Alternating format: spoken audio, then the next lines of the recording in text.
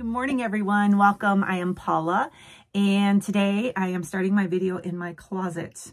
I was going to go outside and film this morning, and it is raining and cold out there today and windy, and it's just one of those cold spring days in Michigan. But I thought I would come in here where it's quiet and just talk to you for a few minutes about what's going to happen in this video today. Today is going to be a vlog style video. I'm going to be sharing with you what me and Ed are eating throughout the day today on a low-carb keto diet. And I'm also going to be talking about some things that are coming up that is really exciting. I'll go ahead and do that now. I am going to be doing a challenge on YouTube for the month of May for fitness. And I'm really trying to increase my activity, and it really helps me to stay accountable when I am, saying I'm going to do this and I'm going to film it, and, this is how it's going to go. So I'm going to be doing a fitness challenge. I'm doing 2 challenges for the month of May. The fitness challenge is going to be here on YouTube, and then dun, da, da, I'm going to be doing a carnivore challenge for the month of May over on Patreon. The reason why I am doing the carnivore over there is because it is a smaller knit community that I have over there, and anybody that wants to do the challenge with me, I'm able to help them with their macros. I'm also able to help them with any meal ideas. I try to do a video just about every day, 5 or 6 days a week over there, and it's really engaging. It's a great way to be a part of a challenge, and it is $10 for a month. If you want to join Patreon, you only have to pay the $10, sign up, do the challenge with me, and then at the end of the month, if you want, you can cancel it, or you can just keep going. I have content over there all the time. In fact, we just are finishing up a challenge that we've been doing for 3 months over there. We started the challenge in February, and then everybody was getting great results, wanted to continue through March, and then they're like, let's go ahead and do April. So for 2.5 months now, because we're halfway through April, we have been doing a PSMF challenge. And if you don't know what that is, it's basically a weight loss tool that you can incorporate into your keto or carnivore diet. And you just take those days, 1 or 2 days a week, whatever you want to do, and you just lower your fat grams down. Really low those days. It's kind of hard because we all like to eat the fat, but it really is wonderful. I have one lady that was doing the challenge over there for March, I believe. She did it for 1 month, and she ended up losing 10 inches. I'm just blown away by her results. So since we've been doing that for almost 3 months, I decided it's going to be time for something different. And I talked about already over on Patreon about how I'm going to do carnivore. I will show you some meals on here when I do my daily fitness challenge. I will be showing some of my meals in that, just like I do with my vlog videos. I am going to be incorporating dairy because I love my cheese. I'm going to be incorporating spices, and a lot of people don't agree with spices in the carnivore lifestyle because they are from plants. I'm also going to be incorporating a little bit of stevia from my element drinks and from my protein powder that I use. So anyways, I will be doing the fitness challenge here and the carnivore challenge there. And then I will be mixing some of both into both platforms, if that makes sense. All right. And then I'm really excited about that. I want to get this last 15, maybe 20 pounds off of me, and summer's coming, and I want to give it the best I've got until, June gets here, and then we'll see what happens. I'm hoping that, I'm down some more and that I am a little bit stronger. So anyways, another thing is supposed to be happening today that's pretty exciting. I am going to be filming a video with Serena the Carnivore. She has a channel. If you have not checked her out, she's awesome. She also is very active over on Instagram, and she messaged me and asked me if I would want to come on to her channel and just talk about all things low carb, keto, carnivore, whatever kind of topics come up. And so that is supposed to be happening today. And I'm waiting to hear from her. And I'm excited about that. So I'm going to be doing that today, along with showing you what we're going to be having throughout the day. And then to top it off, the cherry on the top, I'm going to have a couch coffee chat with Ed later on this evening, probably after dinner. I have had so many people reaching out and asking me how Ed is doing, how he's doing after he lost his mom, and, you know, just how things are going with his injury and all of that. And we appreciate people so much for just reaching out and asking about him. He's just been taking some time over the past couple of weeks. So tonight, he's going to be on with me, and we're going to have some coffee, and we're going to chat. So exciting video. I'm going to go ahead and go into the kitchen and get something to eat, and I'm going to show you what I'm going to be eating today on a low-carb diet. See you soon. What are we having for breakfast? Roast beef omelets. Roast beef omelets. We had yesterday, I made a pot roast in the slow cooker, and we had a lot left over. Actually, I made 2 pot roasts in the slow cooker. And Ed is frying that up with some onions, and he's gonna put that in some omelets for us. We have some provolone cheese we're gonna be using today. It smells good. It does, it smells awesome. We like nice healthy portions over here. We ain't skimping. I'd say. I mean, really, we'll eat this omelet, and that carries us for hours.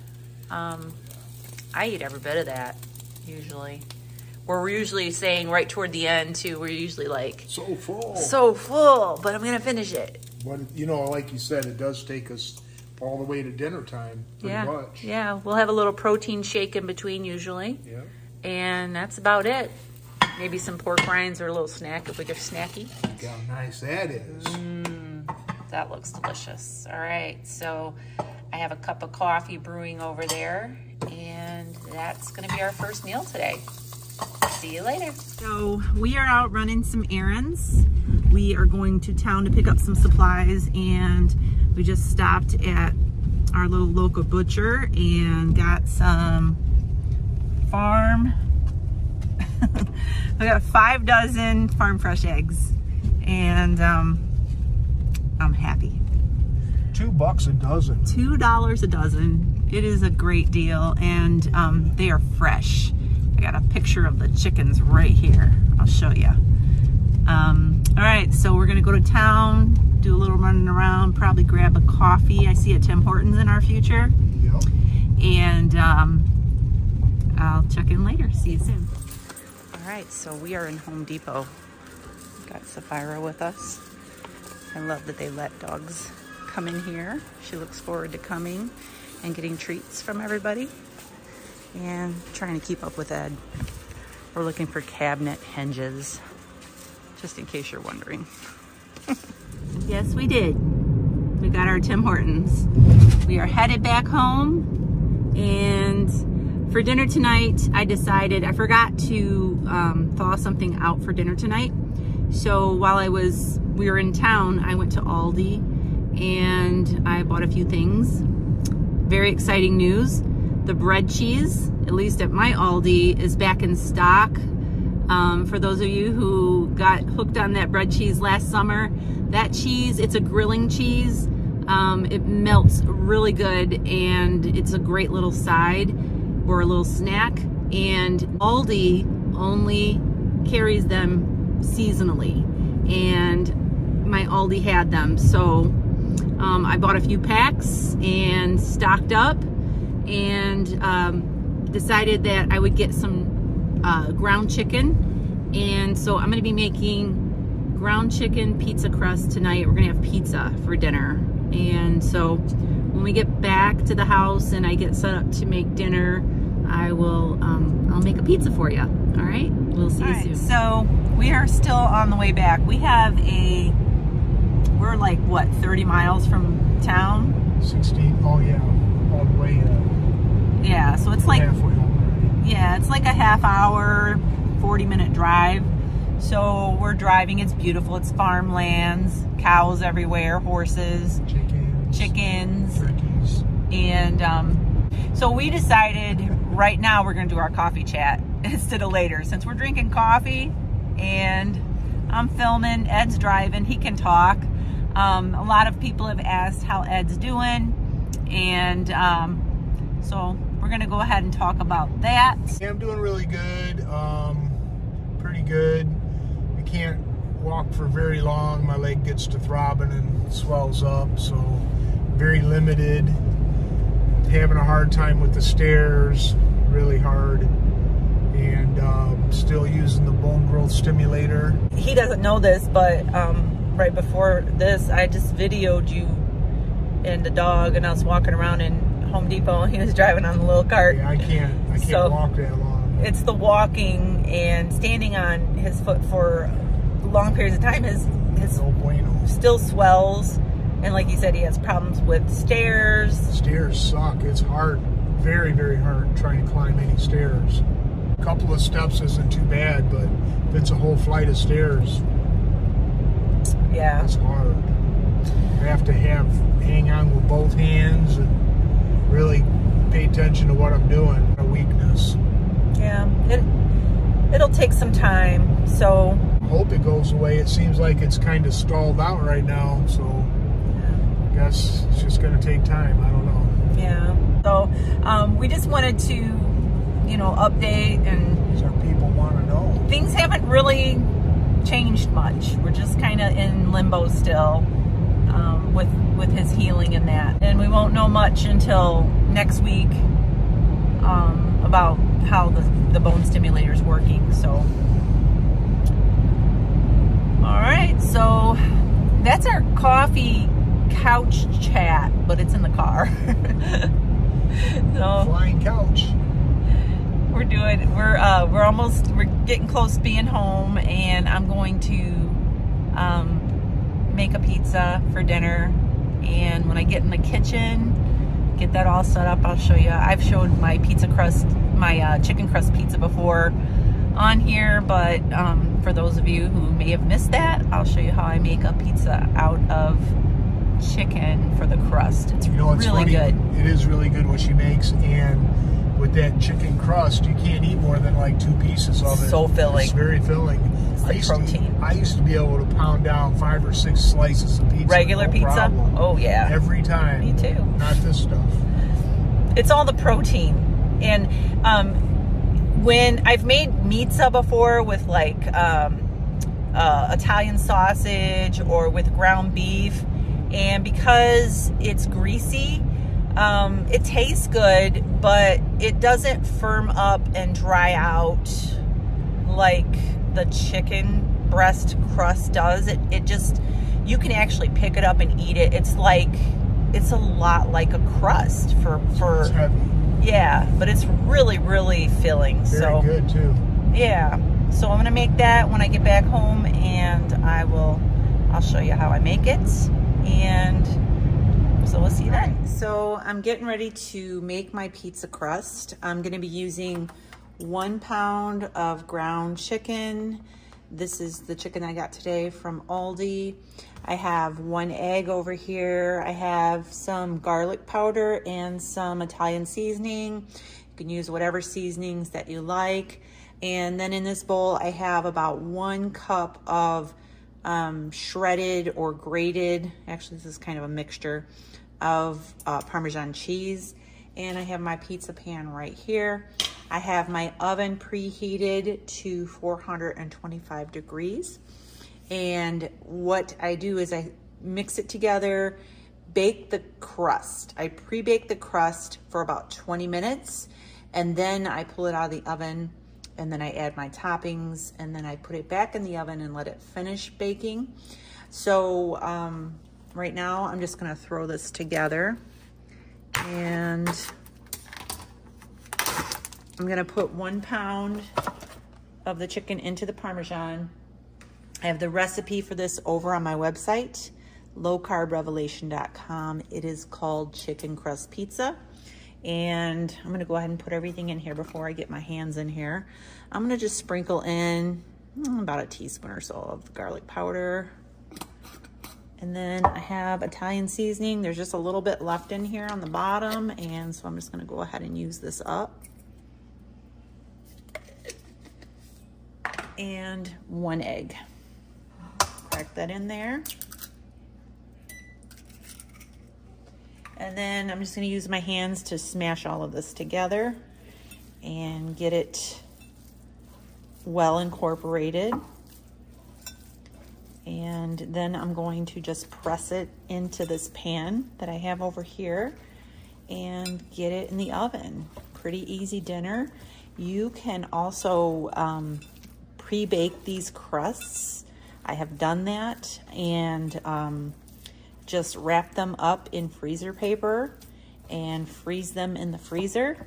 And then when you want to have pizza on a busy weeknight, you just pull them out of the freezer and put the toppings on and bake them in the oven the rest of the way.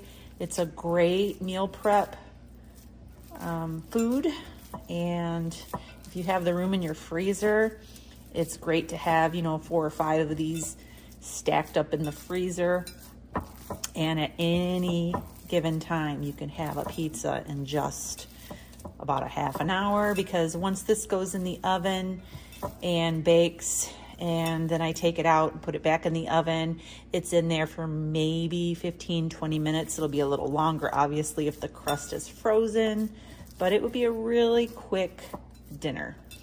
All right, so I'm gonna switch these around, and I'm just gonna pat this out into the shape of a pizza, round.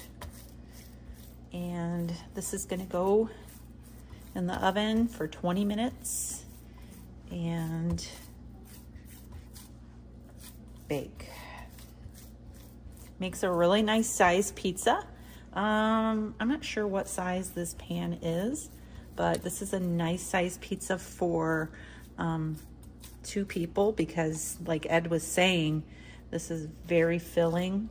And this for us is gonna be, we'll probably each have a couple of slices, and then the rest can be put in the refrigerator for leftovers. And it's just great. It tastes great.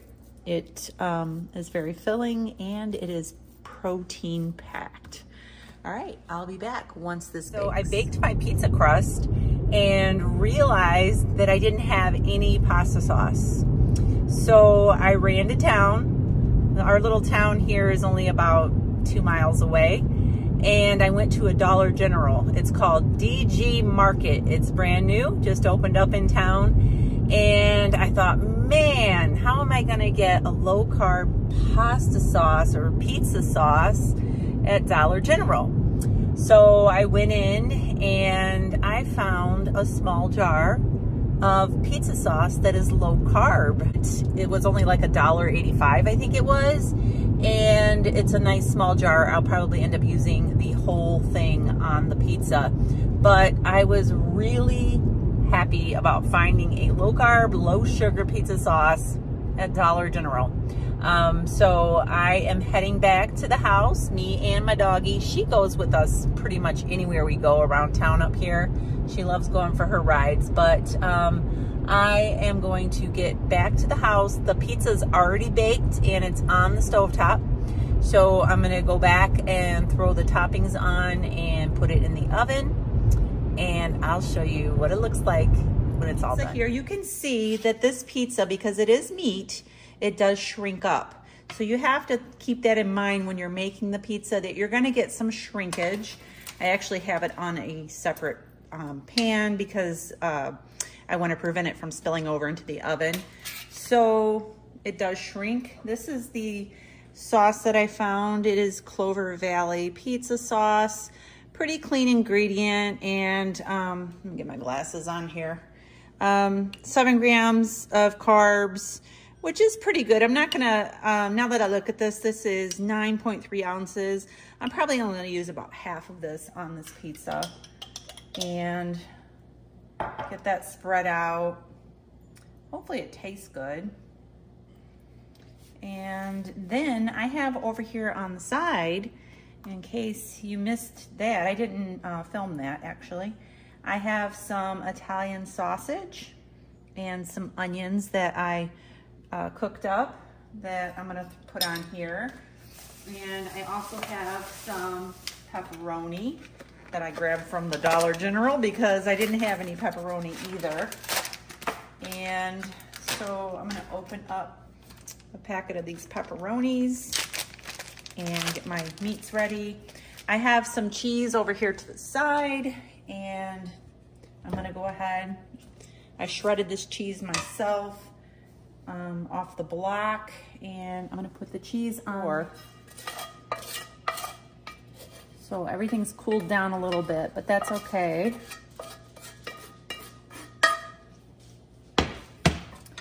All right, I'm gonna spread this Italian sausage out. And then I'm gonna put some of these pepperoni on here. These pepperoni, this is a Hormel brand. I probably would have opted for a different brand of pepperoni, but when you're in a small town and it's last minute, you gotta kind of use what you can get your hands on. Very greasy pepperonis. And my oven is still going. It's preheated to 425 degrees. And let's put some more pepperoni on there.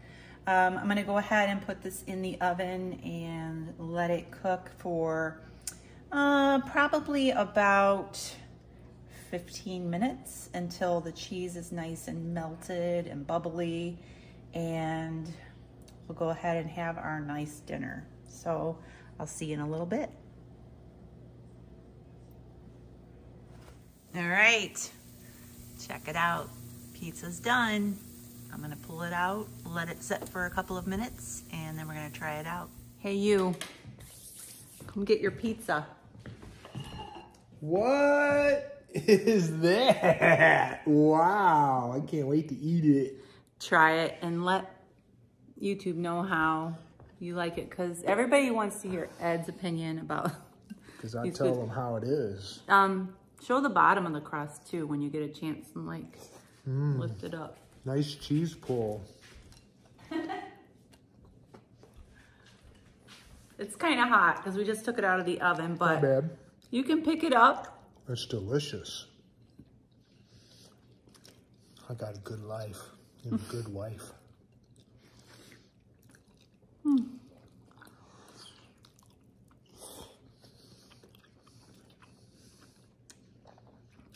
You can, it's like dense, but you know, that's the way it is, but you can tell you can't eat more than 2 or 3 of these.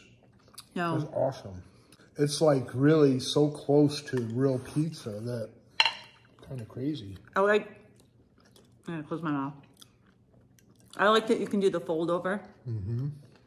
I like the little pepperonis. It's so good with the Italian sausage.